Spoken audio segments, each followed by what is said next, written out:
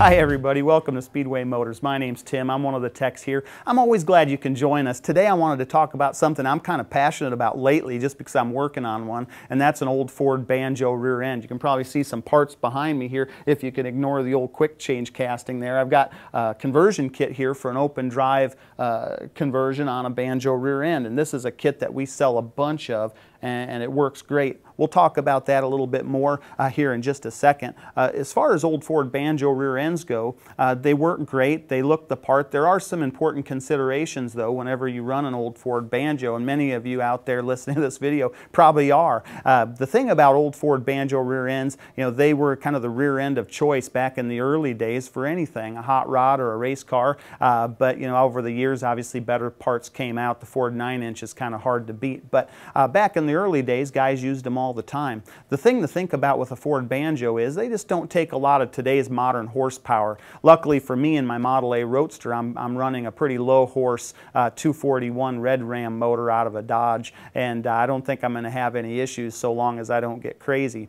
The other thing to consider is if you're using a modern transmission, you got to kind of think about, you know, converting it over to an open drive. You know, it's kind of hard to retain that closed torque tube type scenario if you're using a modern transmission, and that's the reason I decided to run with this conversion kit that I have behind me.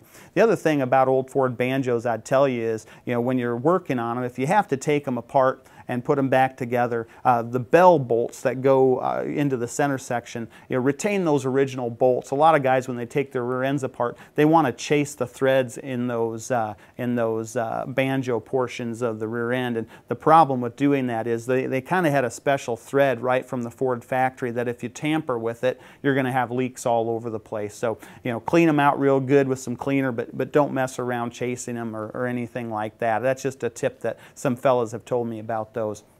We sell a great little retaining clip that you can use. Obviously, axle breakage is another issue with old Ford Banjos. You know, if you put too much power to them, they can shear the hub keys. That's pretty common, or you can actually break the axle itself. And the problem with that is your wheel will go flying down the road, and obviously that's not a scenario any of us want. So there are some great hub retaining clips that we sell here at Speedway to kind of help you avoid that issue. If something breaks, it keeps everything all together, which is super cool. As far as this conversion kit goes, when I got my rear end home, it was out of a 41 Ford sedan. I got it from a buddy of mine. It was pretty low mileage, so I wasn't going to tamper with it much. I was just going to clean it up, redo the brakes, and I'm going to run the thing. But I did have to switch it over to an open drive line because I'm running a T5 transmission. I wanted the overdrive for heading down the highway, so I need to convert it over to a traditional kind of drive shaft situation. So I bought this kit, and this is a really cool kit. We offer it in three versions. We've got it milled for a Model A Banjo rear end. Then we got the 6-spline here, which I'm holding in my hand, which is perfect for my little 41 Ford. But we also have a 10-spline too. So if you're looking at this conversion, double check your rear end, make sure you get the right one for what you're installing it on.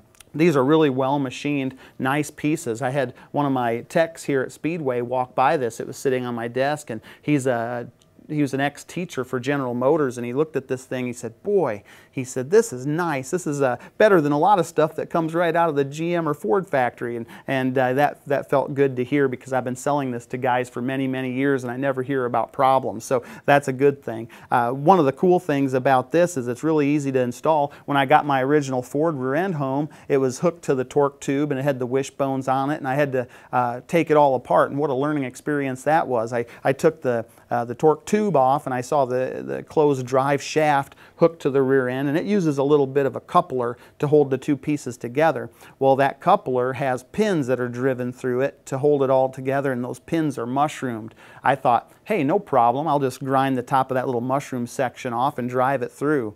No dice, it didn't work. It wasn't that easy. I actually learned that those are severely mushroomed pins, so I had to use a drill and drill out that pin enough that I could actually push it through. You have to be kind of careful drilling that you don't drill into the spline portion of your pinion on your rear end, so be kind of careful with that. This new version uses a pin that's tapered, which is pretty slick. You put your yoke on, and you basically drive this through to connect it to your rear end.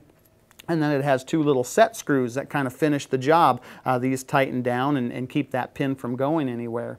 again, this is an all-inclusive kit. It comes with the gasket, comes with all the bolts that you need. These are just a nice bolt with a lock washer. You can use your original Ford bolts too. The nice thing about the Ford bolts were if you want it to look cool, they still have the hole drilled for safety wire, so you can run your safety wire through those, which is kind of cool. The other thing that this kit comes with is a vent, and this vent is very important when you make this conversion over.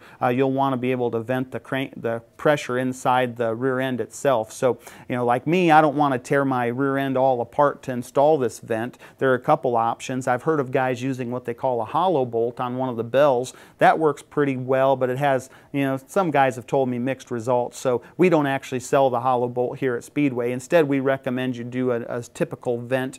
This one is ready to go. You just have to drill out your case. So I had to do mine very carefully because I didn't want to take my rear end apart. I also didn't want shavings inside my rear end housing, so I drilled it carefully with what they call a magnetic drill bit, and I kind of drilled it upside down to try to make a scenario where none of the shavings fell into the housing, and then I cleaned it out really well after that to make sure through both the drain holes that none of the shavings got inside and tore things up. So it's a really great kit. Like I say, I've sold a bunch of these over the years, and I wanted to bring one out today just so you could see how well they're machined, what a nice piece they are. If you have any questions about old Ford drive lines, especially Banjo rear ends or quick changes, of course that's always on my Christmas list, we're here to help. We have a lot of guys here that have used them, myself included, so hopefully we can walk you through whatever issues you're having so we can get another old Ford part out on the road. So thanks for joining us today. Really appreciate it, and have a great time working on your old Ford.